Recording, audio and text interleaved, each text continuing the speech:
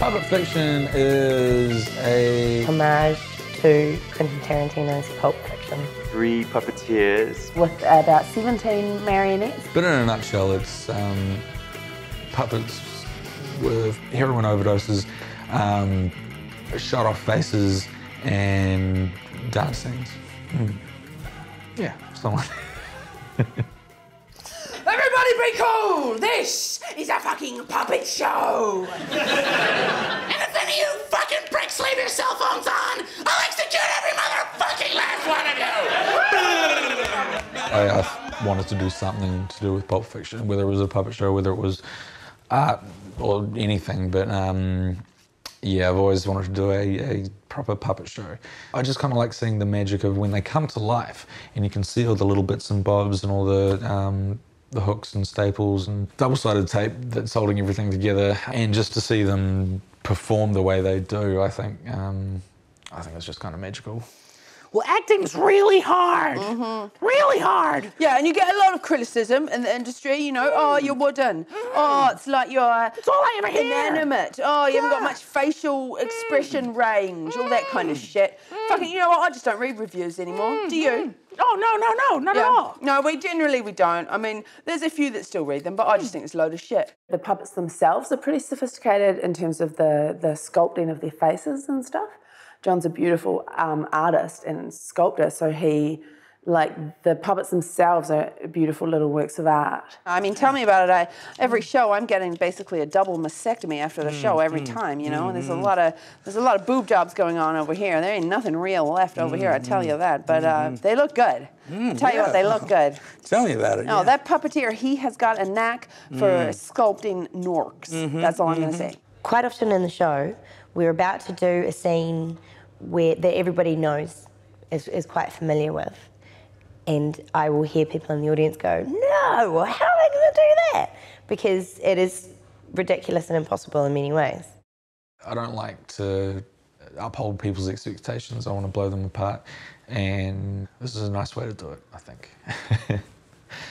Yeah. It's that childhood part of your brain.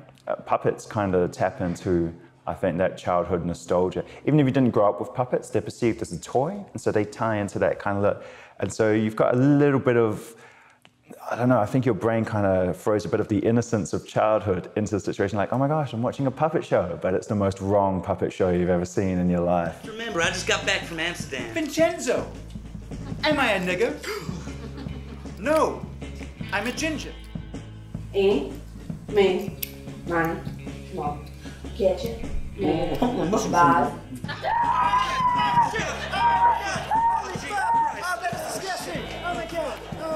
God came down from heaven and stopped the bullets. Bang! Crouch!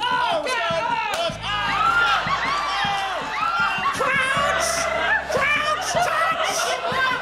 Crouch! Touch! Engage! It's a really, really naughty art form. Because the puppets, we discovered early on, the puppets can be so rude. And people love it. There's something that you can deliver stuff through puppets that you would never be able to get away with saying. We do a lot of regular kind of anal bleaching, because there's a lot of, you know, I mean, the rapists are always around, so you gotta hold on. Look your best. Yeah, you gotta look your best down there. They're always hoping to come visit, you know, you know what I mean? The thing about puppets is, because they are not real, and you know they're not real, and it takes a lot of sort of investing of imagination into them that they become really real in your mind. When you're looking at the puppet and the relationship with the puppet, you're kind of giving the audience permission to go into the puppet's world. I mean, it's kind of confronting being on stage, speaking to an audience. But with the puppet, you can just sort of flow everything through that. So, you know, if you make a mistake, it's the puppet's fault. They don't really trust us. We know what we're doing. I think their nerves are, you know, way out of whack. Yeah, yeah. Yeah.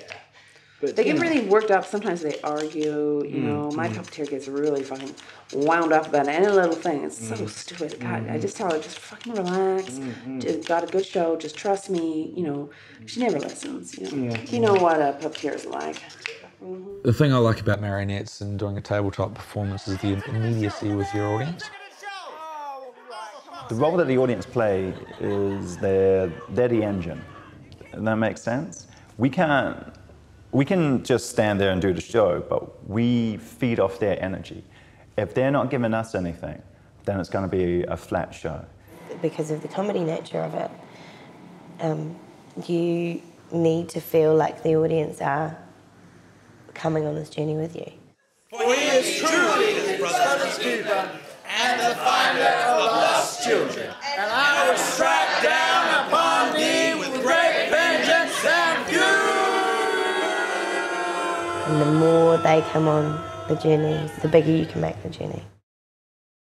Because it's a live show, the audience is right there, and if something goes wrong and if you acknowledge that it's gone wrong, then there's a lovely kind of honesty between you. The whole show is a malfunction, basically. Yeah.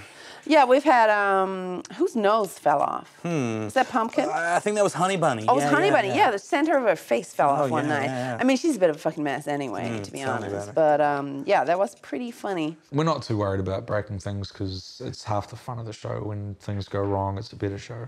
How did her and Marcellus meet? I don't know, the way people usually meet. Used to be an actress or something. Did she do anything out of sauce?